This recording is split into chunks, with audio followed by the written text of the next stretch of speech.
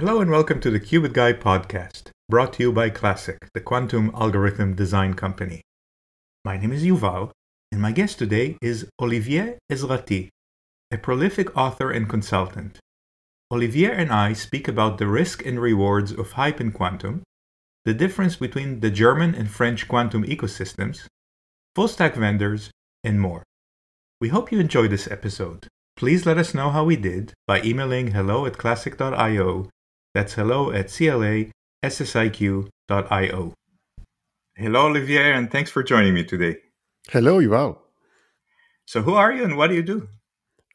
I'm Olivier Ezratty, so I'm a freelance technology consultant and analyst, and I'm specialized in quantum tech, and I've been doing this for about 4 years now. So you have a book that I think now is in the 4th edition, am I correct? Yes, it's an 836 pages book. It's free to download as a PDF, but you can also buy a paperback edition on Amazon in 2 volumes. And it covers about anything on quantum tech. I mean, from science to technology, even geopolitics and ethics, social issues, whatever. Wow. So right now it has more pages than we have qubits. So, but maybe yes, qubits are catching up, right? Well, it depends if you take into account D-Wave, but... Yes. Yes. And then you also have a podcast, and you recently published a paper, almost an academic paper on quantum hype. Is that correct? Yeah. A couple of weeks ago. Tell me about it. What was the thesis in the paper, and what did you find? Well, first, why did I write that? I started to think about it when I met with a couple corporate customers who were starting to worry about this hype, and they were worried that it could be very similar to the artificial intelligence hype from the late 80s, early 90s. And they told me, which was really worrying, that if they were not able to deliver, a substantial improvement with algorithms and actual hardware, some customers would pull the plug on all the quantum investments. So I was willing to understand what was behind this hype, what were its different aspects, and how was it different from the various technology hypes that we've seen for the last 3 decades. And I found out some similarities, but also a lot of difference. Maybe I can elaborate as you like. Please. Yeah. So what I found out is there's a kind of bipolar hype. You've got a significant overhype in quantum computing, but on the other hand, you've got an underhype phenomenon with other fields like quantum sensing. It makes a big difference. And I think that probably we should talk more about quantum sensing, which is more ready, higher TRLs, a lot of use cases in various industries. So it could balance the field with quantum computing. Well, the quantum computing hype started a while ago, probably with Peter Shor's algorithm.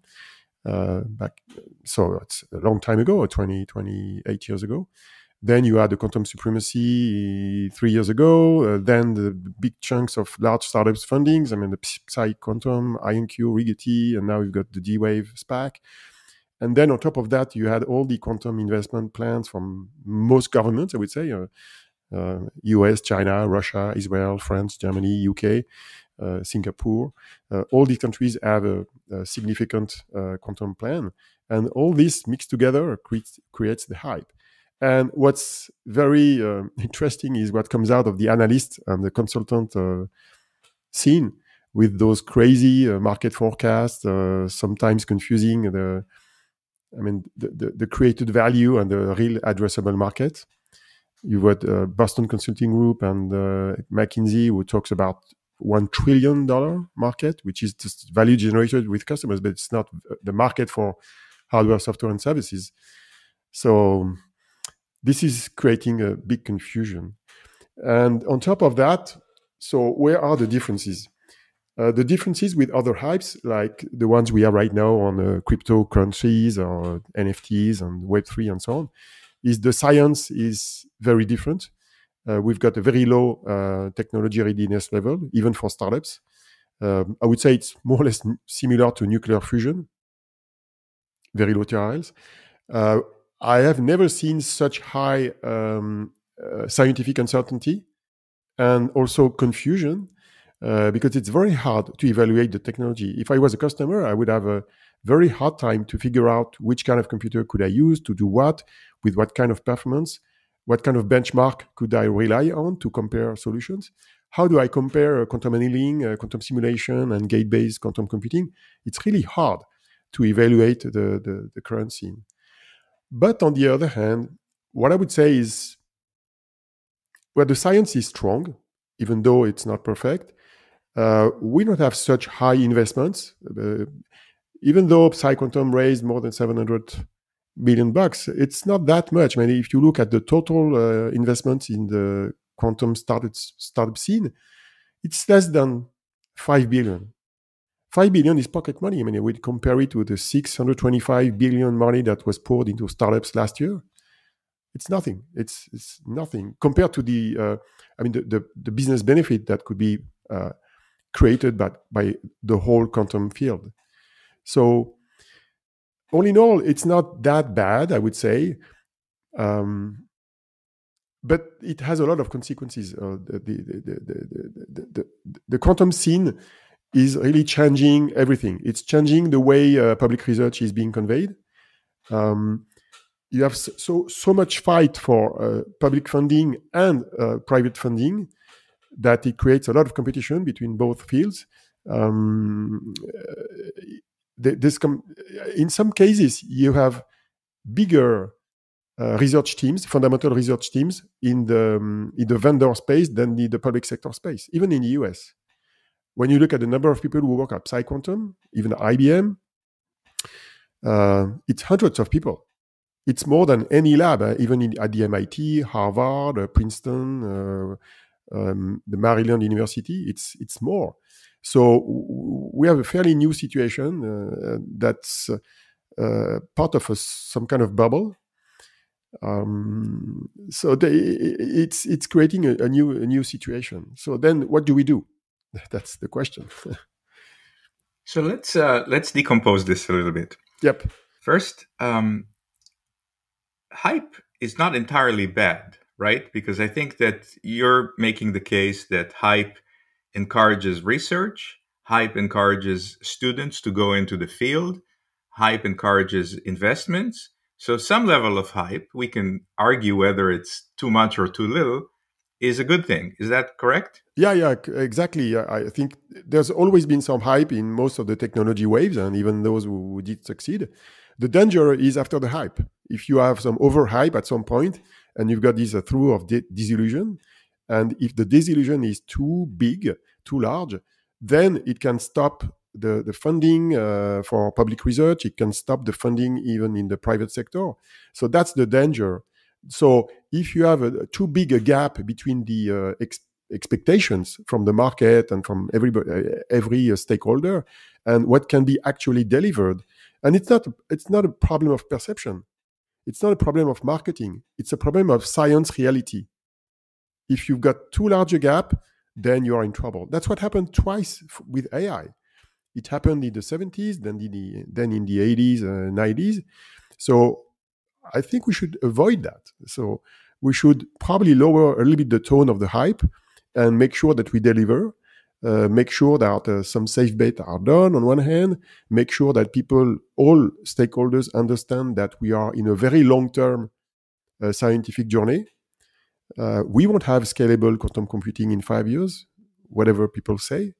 It will take a long time. We have to make a lot of efforts to deliver actual quantum advantages with the NISQ hardware and the related software and tools. So we should soften a little bit the tone, probably. We should probably also have more engagement and involvement of scientists in the debates. It should be more visible. We should maybe have some debate between the skeptics and the optimists in that field. That's the thing. And probably everything is about how do you implement a so-called responsible innovation process. So how do you make sure that all the stakeholders are responsible in their behavior, starting with the vendors. So some change is required, I would say. I think Bill Gates said that revolutions take longer than you think, and then they are bigger than you think. Of So course, yeah. when you put it in historical perspective, and I mean, we see the potential of quantum, right? And if you have systems with 100 qubits, I think it's believable that you will have 200 and 400 and 800 and so on and so on. It just might take a little bit more time. In your opinion, how long before quantum becomes something that's not just research and hype and becomes truly useful? Well, that's $100 question we always hear. The honest response is to say, I have no idea, because it's so complicated. I mean, it's about how do you create an entangled state of with a large number of quantum objects. Nobody knows if it's possible. The theory says yes, probably more the mathematical theory than the real quantum theory. So it's not that easy. It's not that easy to move from 10 to 100 and 100 to several hundreds and thousands, because it's about controlling an n-body system, and this is far from being easy, whatever the tools you use. What I believe is we probably will have some surprises from original architectures. For example, I don't believe a lot in the scalability of superconducting qubits. I think we may have some surprises from photonic qubits, maybe from silicon qubits, maybe from very strange architecture based on topological qubit, even though the Microsoft path seems in bad shape right now. I believe we may have surprises from original solutions. Typically, the measurement-based quantum computing solution with photonic system may be interesting. But so far, we don't have the proofs. So we have to be very open. That's why we can't make a bet of what's going to be the winning hardware architecture. Earlier in our conversation, you mentioned that your book also covers geopolitics. And we've seen large government investments, maybe not huge, but still, 2 billion here, 5 billion there, 3 billion there. Soon enough, you get to real money, as they say. Mm. Do you think all these governments are wrong in investing? Or do you think they look at what will it cost to invest and what might the cost be if we don't invest and we don't have quantum technology? What do you think is behind all these investments? Yeah, what's behind is the quest for sovereignty, technology sovereignty. The goals are different from one country to the other. I'd say that for the large countries like China, the US, and even to some extent Russia, it's about controlling the fate of their information systems. It's about the potential to control cybersecurity that makes it an attractive position. I'd say that the European position is a bit different. I don't expect the European countries to be willing to control cyberspace as maybe the Chinese and the Americans would like to do. But Europe is willing to bet that a new technology revolution is an opportunity not to lose again against the Americans. So much technology is being controlled by large American companies, from Intel to IBM to Microsoft, Google, Facebook, and others, and Chinese for manufacturing, and Taiwan for semiconductor production. So Europe wants to have its fair share of a new cake. And since there is a huge uncertainty in the science field to create the cake, they say, hey, why not us as well? So the rationale is a bit different. And other countries, I would say Israel, Netherlands, Singapore, they also want to be a player. They know they will never be as big as the US. And they want to be part of this new ecosystem that's being built. Now, in Europe, there are investments on multiple levels, right? There are investments at the EU level. Yes. And I had I had Oscar, the responsible for quantum at the EU, on this podcast. How is the French ecosystem different, in your opinion, than the German ecosystem? Because on one hand, in Germany, there are a lot of industrial companies that are doing quantum, BMW and others, and certainly also Fraunhofer Institute and many academic organizations. In France, there seems to be a hub of quantum activity in Paris. How would you compare the French and German approach to quantum? Well, in France, you have many hubs, a bit like Germany. I mean, Germany, you've got Munich, you've got Dresden, or many Hanover, or Berlin. You've got many places, even around Stuttgart with the IBM site and Fraunhofer. So in France, we have at least three main hubs. It's Paris, Saclay, near Paris, and then Grenoble, with a huge track around the Silicon Qubit. And then you've got Bordeaux, Strasbourg, Toulouse, Nice, many, many different places. Well, the difference with Germany, I would say, it is twofold. One is, surprisingly, you have more hardware startup in France than in Germany. You would expect, given the manufacturing tradition of Germany, to have more hardware startups there. And actually, in France, we have already 5 startups in quantum computing hardware, like Pascal, Alice and Bob, C12. You've got Candela. You're going to have soon a new one on Silicon Qubit. So it's 5. In Germany, I don't know, we've got maybe only 2 and one just went bankrupt. So, and they have more startups in the software scene. And upside down, the large corporations ecosystem is more dynamic in Germany on the demand side. So we've got all the automotive industry, all the pharmaceutical industry, some part of the financial industry that looks to be more dynamic in Germany than in France or even in the UK. So that's I would rate that. And when you look at research, fundamental research coming from public research labs, we have a lot more funding in Germany than in France. But there are some teamworks happening. So some teams in France team up with German teams in various fields. There's, for example, one partnership that has been launched on creating a hybrid computing platform, teaming up with Pascal, the quantum simulation startup. So Jülich on one end, the Jülich Supercomputing Center on one end in Germany, and its equivalent at the CEA in the Paris region are teaming up on that with the European Commission. So we have to team up whatever happens. That's the lesson, because Europe as a fragmented region can't compete efficiently with the US or China. So that's why we need more partnerships within Europe. We recently have a very, very interesting situation with a software company from the Netherlands called Q&Co that was acquired by Pascal in France. It's a kind of an M&A. And now we have a larger company. It's not as big as the merger between HQS and CQC in the UK. But still, it's interesting to have some European companies that are merging together. So actually, let's talk about that, the hardware and software companies that are merging together. You mentioned that there are many different modalities of hardware, and we don't know exactly who will be the winner. So yes. Is it wise for customers to go to a monolithic vendor that says we have everything, hardware and software and applications? Or would your recommendation typically be to select the best of breed in every part of the technology stack? Well, right now, there is a lot of vertical integration. I mean, most of the large vendors want to have the full stack solution. IBM is one example. Even D-Wave is entirely full stack. So the trend is being full stack. Probably being full stack is a tradition with emerging markets.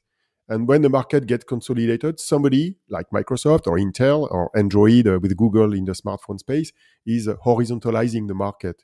Right now, we are more in a verticalization approach.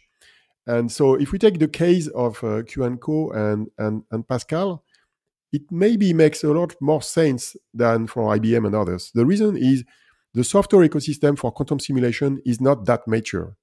I mean, you have much fewer software vendors working on quantum simulation than on gate-based quantum computing. So it makes sense when you are in a more I would say in a more anecdotic or less used hardware platform, it makes sense to be vertically integrated. But hopefully, this kind of company, I mean, those guys doing quantum simulation, they would love to have more software vendors working on their platform. But when it's small, they have to start with their own platform. So that's why the acquisition made sense. So if you were a master of the quantum universe and you all of a sudden are not just monitoring, but now you control everything. Yep. What would you want us technology vendors to be working on between now and, say, the end of 2023? Oh, well, first, I would like to have larger projects, like a kind of Manhattan project with larger teams, more coordination. I would love also to have more coordination around the enabling technologies. If you take semiconductor qubits, I mean, whether it's silicon qubit or superconducting qubit, you need more joint work on enabling technologies like cryoelectronics. You need also to have some work being done on the energetics. I mean, myself involved in such a project with my friend Alexia Ofev from Grenoble. We need to have more efforts that are transversal to all the track. I would also like to have a more joint work between all the vendors on benchmarking. So far, I see the competition is so hard, and also the obfuscation of the real capacities of existing qubits that there's no accepted benchmark that's used everywhere. It's very hard to figure out what are the real performance of each and every hardware solution. So I would love to have more collaboration. And that's a contradiction, because there's a contradiction between the usual collaboration and open source attitude that you have in public research, and the fact that now there's a lot of research being conducted in the private sector. So we have to manage at some point this contradiction. Olivier, how can people get in touch with you to learn more about your research? Well, in all my books and all my papers, my email and even my phone is indicated, so I'm very easy to join. You can Google me, you find everything. I'm easy. I'm easy to find. Very good. Well, thank you so much for joining me today. Thank you, Yuval.